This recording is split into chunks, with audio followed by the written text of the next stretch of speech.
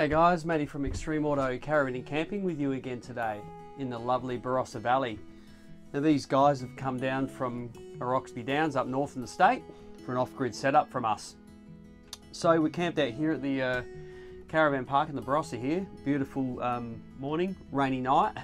Not a good day to test solar because I'm covered in trees again. But that's not why we're here. I'm here to talk about the off-grid setup. So once again guys, as with all my videos, I'll give you the full rundown in the specs here. So we've got 560 amp hours of the PowerPool custom-made lithium batteries with a 250 amp continuous discharge each. So that means one battery can support this inverter, should one turn off. So 560 amp hours of lithium here. We've got the Victron Multiplus inverter charger.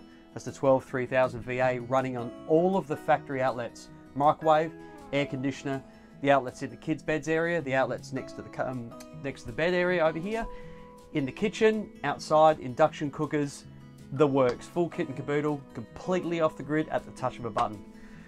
So solar wise for this one, I was able to squeeze 1000 watts on the roof of this, which I'm like really stoked because there is no shading issues on the roof at all. We've got two 100 watt cells up the front on the angle, and we've managed to squeeze 4 of the 200 watt Exotronic panels on the rear. So these panels here are in 2 high voltage strings, so we're running 2 solar regulators networked together for combined charging.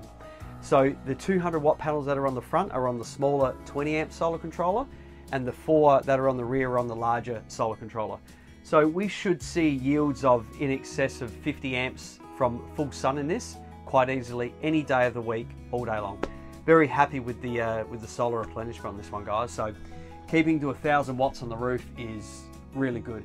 That's actually enough to keep up with this air conditioner. Now this is the Houghton Belair 3400. They're a very thirsty AC, almost up there with the Ibis 3s.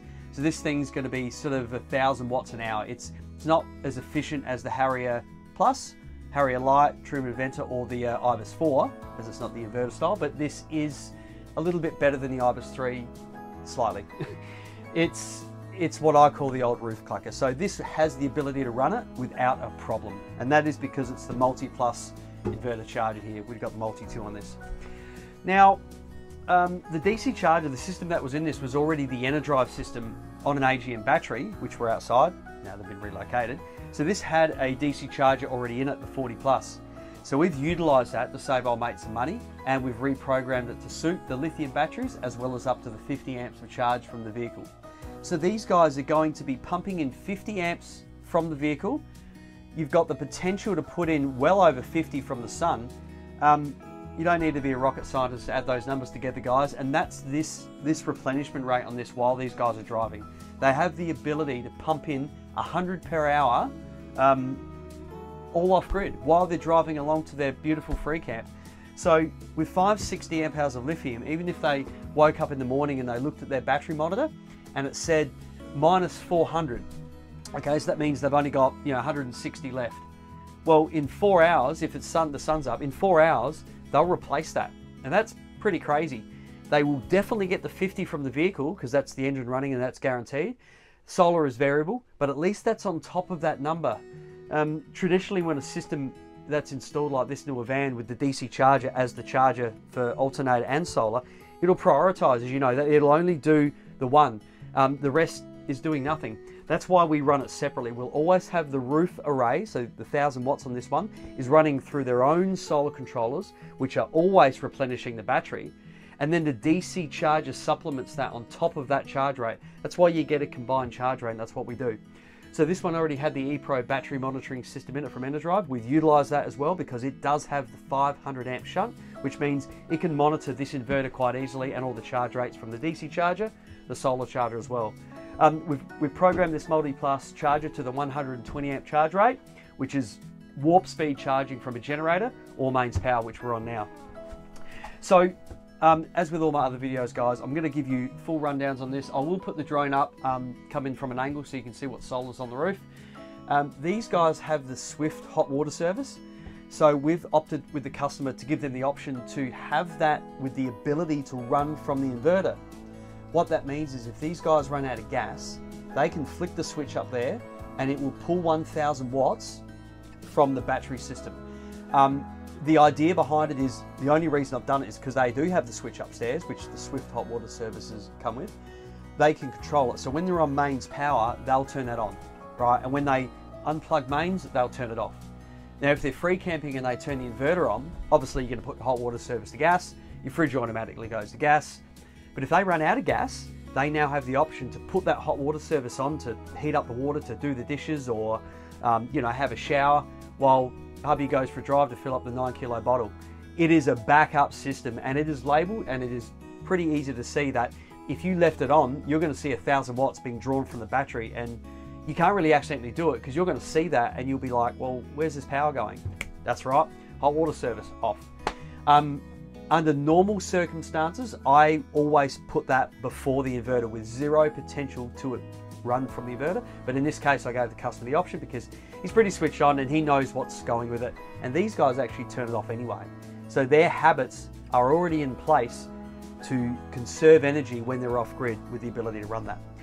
The three-way fridge in this case, the GPO that's up here, that's been fitted right next to the factory GPO on the CMS system, is before the inverter. So the fridge will only ever run from mains power and never from the inverter. But if you unplugged it and put it into the factory GPO, it has the potential to run from the inverter. Once again, if they ran out of gas. It's completely a backup option for these guys. So there we have it, guys. 560 amp hours of lithium, 6.6 kilowatt hours of storage.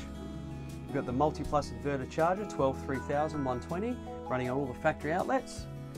We've got the Enerdrive 40 plus DC to DC charger taking care of vehicle charge, so that's up to 50 amps of charge from the vehicle while he's driving. And the solar array, 1000 watts of solar on the roof with the high voltage strings running 2 solar controllers networked together, giving well above 50 amps of charge per hour in good sun.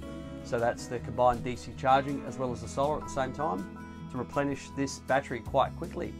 And it's got the factory EPRO Enerdrive battery monitoring system in this. So we're able to incorporate this whole complete overlay setup into the factory monitoring system without any impact to the van's aesthetics. There we have it, guys. Very simple and off-grid ready setup for you know, your next camping adventure. Run whatever you want: induction cookers, coffee machines, toasters, hair dryers, washing machine, anything, anywhere, anytime, on the side of the road at the push of a button. Enjoy, guys. All right, guys, so there we go, inverter's on. What we'll do the mandatory standard rundowns.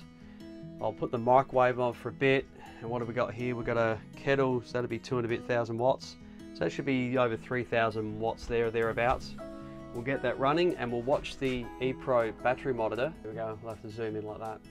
So I'll do that. We'll scroll through it, so we should have the amp. So yes, we've got watts set up on this at the moment and amp, so I'll leave that on that. We'll scroll through it and try and get some clarity on it. Maybe holding it there is better. There we go. See what we can get out of it and do the rundown.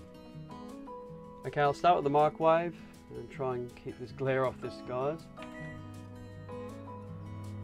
Microwave running. So I've got solar on as well. We're not getting much, which is why you can see that there. So watts, and I'll flick the flick kettle on. The kettle. 20 cell. I did say about 3 cell. It's a big kettle, isn't it? They know what we're pulling, guys. How can we do that? That's because we got the Victron. Look at that discharge. Whoa-wee. There's microwave on for 30 seconds. There's the kettle boiling away. Hot water service is on the input, but we're free camping, guys. We're unplugged. I'll put that back on again. See, the 1200 watts is going into the battery. There we go. Or 89 amps. So, and 13.49 and rising. Cool bananas. So that's on the EPRO battery model. These are cool. You can buy the Bluetooth adaptation for these now. I still prefer the Victrons. I love the Victrons. They're just a bit easier. The interface is better. I can network them into the system, especially when there's all Victron stuff. I can tie everything in together. But for this case, it's completely fine. This will still show you state of charge, and you can program every little aspect that's required to suit the lithium battery bank that you guys fit. There we go. So that was a combined kettle and a very thirsty microwave running nearly 4,000. I think it hit 4,000 watts before, so there we have it. They're running the Houghton Belair 3400 now, aren't we? What's that on, 16? Yep. Off grid, nothing coming in, no solar, no engine running, and that's what she's pulling in watts. What do we go? We'll go the amps for you guys. There you go, 70. Not bad, impressive.